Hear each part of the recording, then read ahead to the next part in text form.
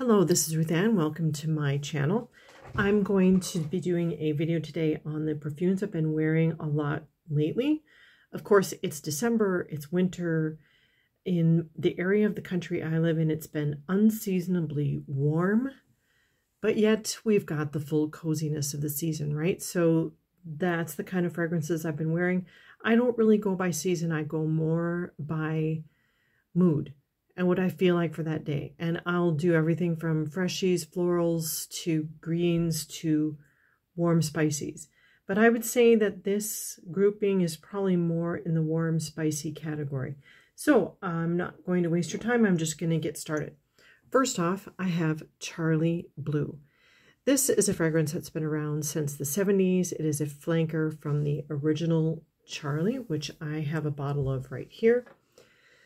And I'm just going to compare these a little bit. So if you're familiar at all with Charlie, it's a quintessential, probably the #1 fragrance from the 70s in terms of cheaper, more affordable fragrance. I love them both. I've got to admit that it took me a little time to get used to wearing Charlie Blue. And so I'm just going to get started with comparing them, comparison of the two. So Charlie is really a amber, slightly spicy, warm, musky fragrance. Okay, so there are floral notes in it. It does not smell floral, not at all to my nose. This really is just a warm, beautiful, but heavy, perfumey amber. Almost leans a little bit creamy, butterscotchy, but imagine butterscotch and caramel. Well, no, not caramel, butterscotch. Imagine butterscotch without the sweetness.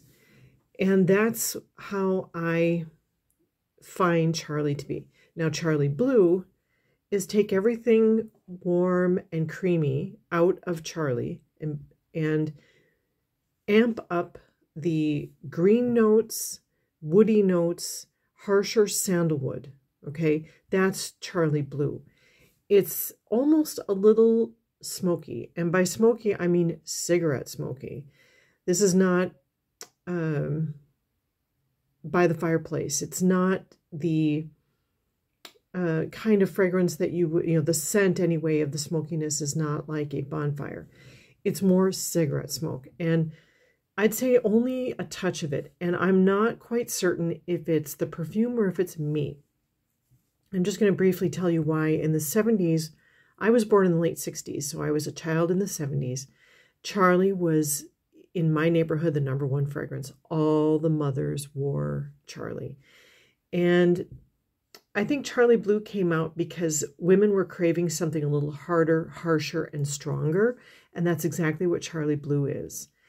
And so one of the reasons for the popularity of this fragrance, #1 was Revlon had this massive campaign, but it also was just really popular. It was the scent of the day. It was affordable. It was something that everyone could wear. And it covered up cigarette smoke. And I grew up in a home where my father was a smoker. I spent a lot of days and times in my friends' homes and in my neighbors' homes, and they all smoked. The parents did. And so Charlie and cigarette smoke, to me, in my mind, go hand in hand. And so I really don't get the cigarette smoke with Charlie, but I get that sense with Charlie Blue. And I don't know how many moms were wearing Charlie versus Charlie Blue because they were both out, I think, about the same year. But nowadays, Charlie Blue is actually more popular. It's easy to find. It's very inexpensive. You can get this under $10 on eBay, easy, for a full 100 ml. And it'll last 6, 7, 8 hours. I have no idea why it's so inexpensive. Probably because it's not all that popular, right? The price is what people demand, what the demand brings. And the demand for these is not very high. However, they're still manufactured, still sold. People must still be wearing them. So anyway, regular Charlie is really only available in these small bottles. This is, I don't even know, 50, 100 ml, probably 100 ml. This is 300 ml. I've never seen Charlie Blue in a smaller bottle, and I don't have an explanation for that. But I've been wearing them both, but this more. And I'll tell you, this, believe it or not, is a compliment getter.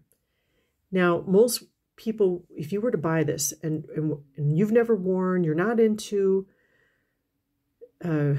vintage fragrance, you're going to think, whoa, how could anyone wear it? In fact, the first time I bought it and wore it, I thought, whoa, how could anyone wear this? But it grows on you. Give it a little time.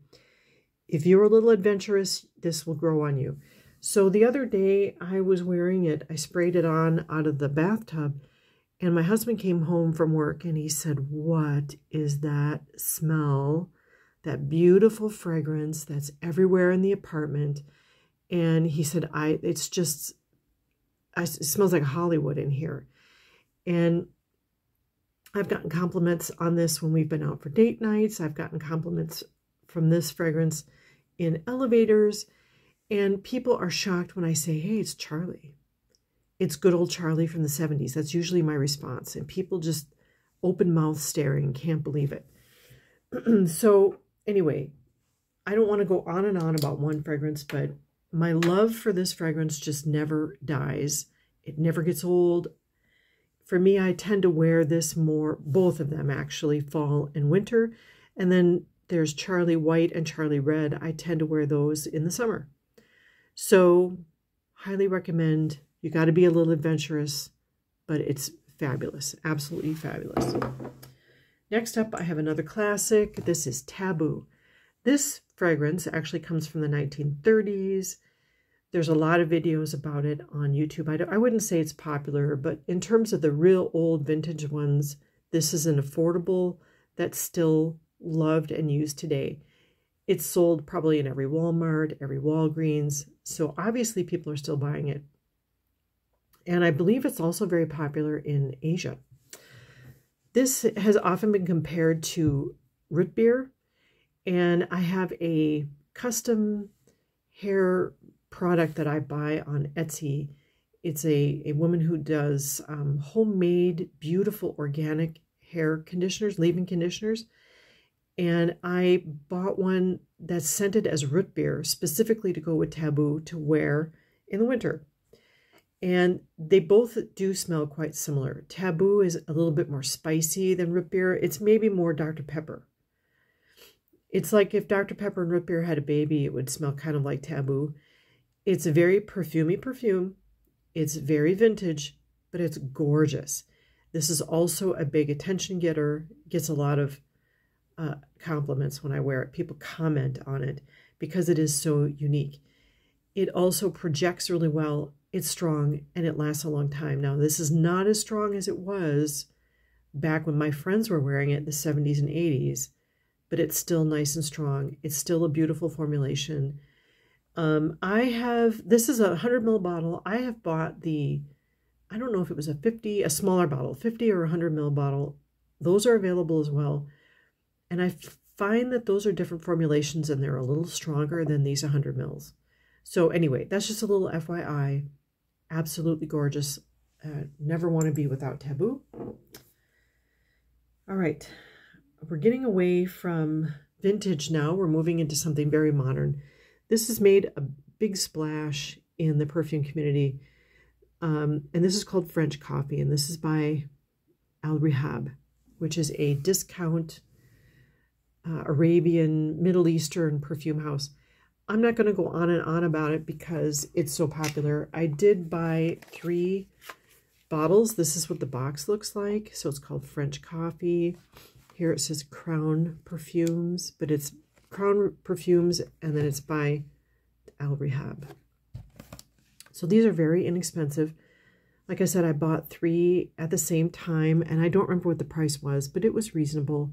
These are 50 ml bottles. Sorry, I was going to 1.65 or 85 ounces. Okay, so this does smell like coffee.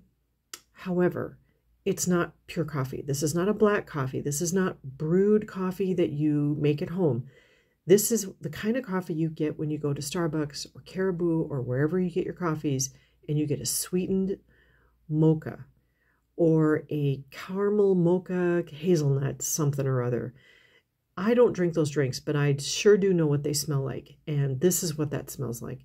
It's gorgeous.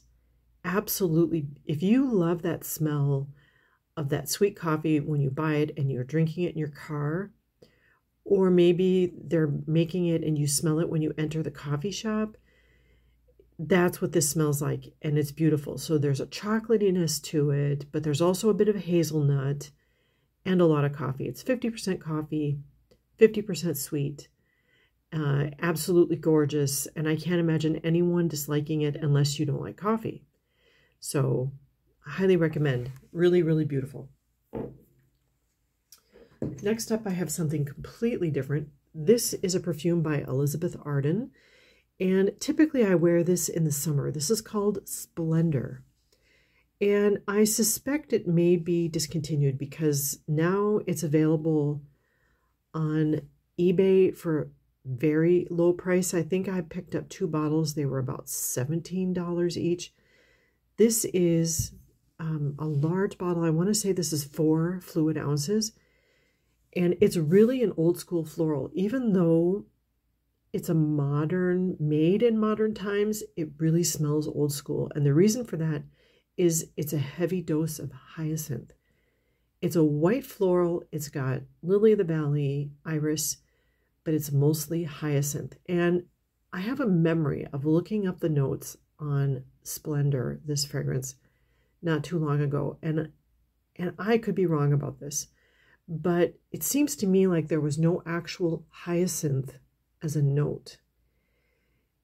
And I could be wrong. So if you know this, please leave it in the comments to correct me, because I'm interested and I can't be bothered to look it up because I don't have time.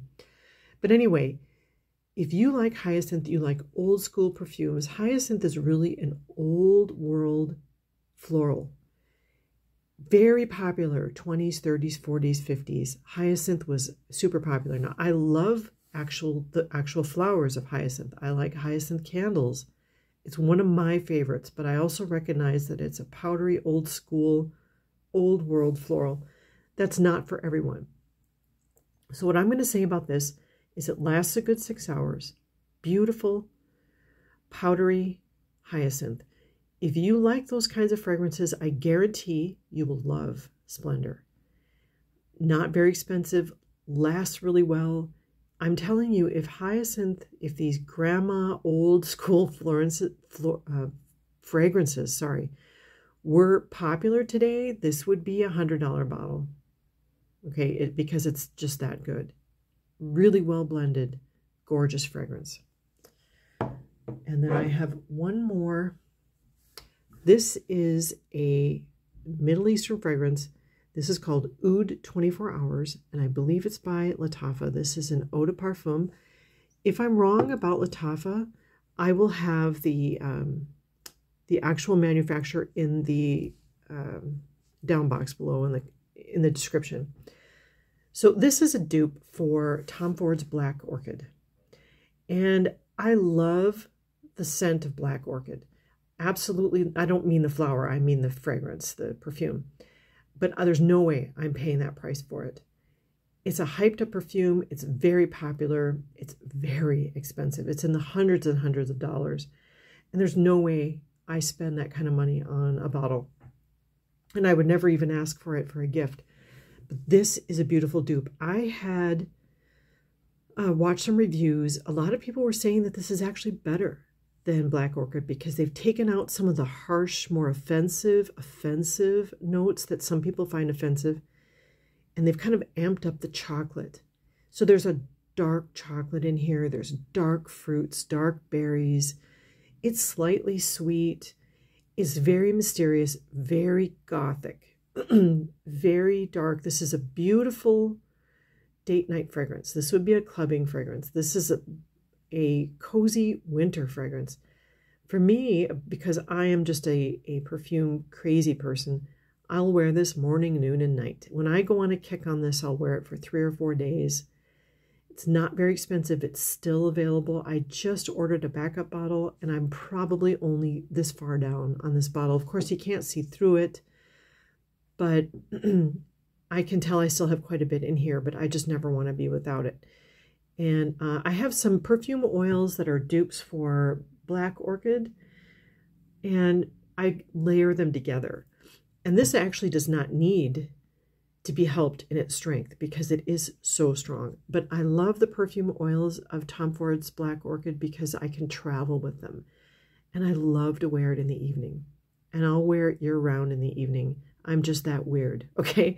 So if you like Black Orchid, if you like dark chocolate, I'm talking about dark cacao, 80% chocolate, and you like dark berries, plum, blackberry, black raspberry, with just a sexiness that just will not end. If you want to wear a black turtleneck and feel mysterious while you're sipping on a cocktail, this is the fragrance that is my go-to for that. And a little gothic, but definitely a black sweater fragrance. So anyway, I've gone on, and that's what I have to say about these fragrances, the ones I've been wearing a lot lately. And I just want to say thank you so much for watching, and I'll see you on the next one. Take care.